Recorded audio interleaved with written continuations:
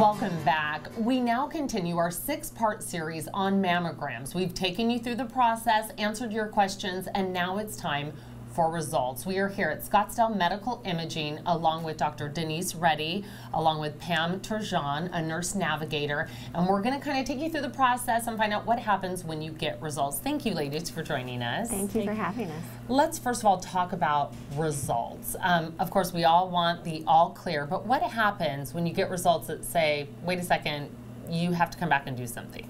So that's what we call a callback, and what that means is there was a finding on your mammogram and we need to do some additional tests to find out if it's something suspicious or not. Now typically when a woman gets called back, we do these extra tests, and most of the times it turns out to be nothing. So if you get called back, don't immediately assume that it means that you have cancer. Most of the times it's just dense overlapping tissue, or it's something benign, non-cancerous like a cyst. Now, you get a diagnostic mammogram. What exactly is that? So a diagnostic mammogram is still an x-ray of your breasts, but we take some extra or special views of the breasts. And the radiologist is on hand to tell the technologist who's taking the pictures what special pictures we need. Are there any other tests like an ultrasound, or do you do anything extra like that? So an ultrasound is a great problem-solving tool that we use. It uses sound waves to create pictures of the breast, so there's no radiation. And an ultrasound is great at seeing through that really dense tissue.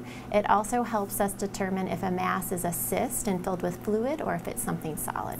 And let's talk about the biopsy. I think we probably, a lot of you out there have heard of this, but what exactly happens?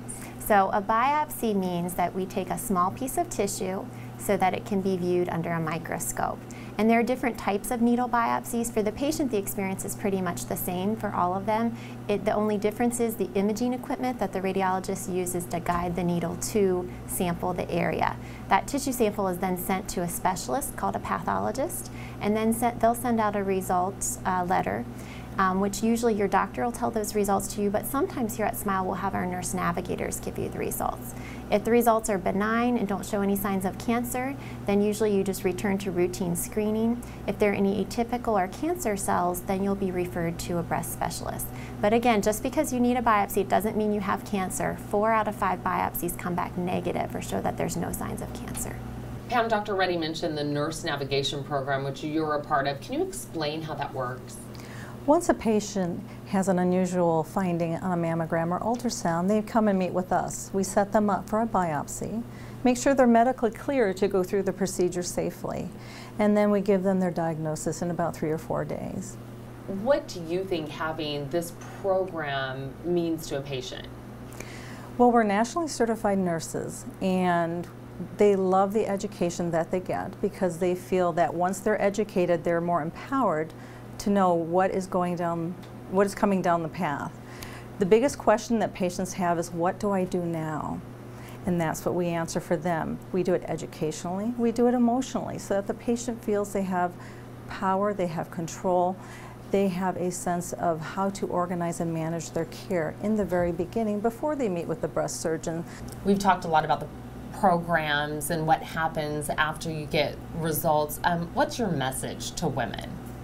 So when you're going through this process, it can be very stressful. Most of the times everything's going to be fine and it's going to be benign. But if you do end up having atypical cells or a cancer, there are resources like our nurse navigators who can really help hold your hand and guide you through that process to help make it less stressful for you.